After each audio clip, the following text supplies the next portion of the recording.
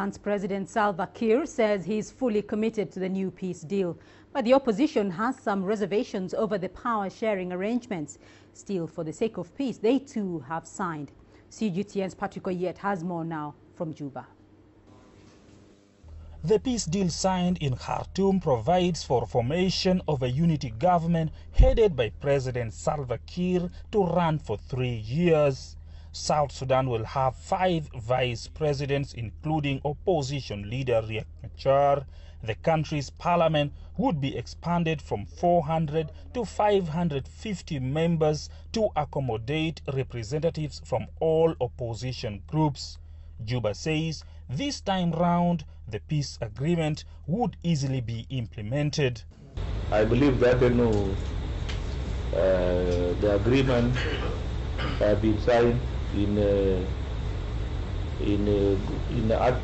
atmosphere that was not intimidated or whatever it has.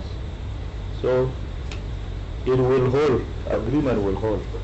However, a peace deal in 2015 didn't end war in South Sudan. When opposition groups returned to Juba, it sparked another cycle of violence when clashes broke out in the presidential palace in July 2016.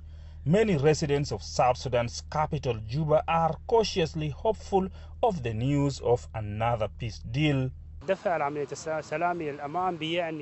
young people here want peace. We need development. We need education. So politicians should stop the war. We want peace to come in South Sudan because people are suffering. Roads are blocked. No school. School is there, but money are not enough to pay school children in the school. Foods are not there. Children cannot study because they're hungry. Their parents are in camp. They cannot even go to see their parents because the roads are blocked.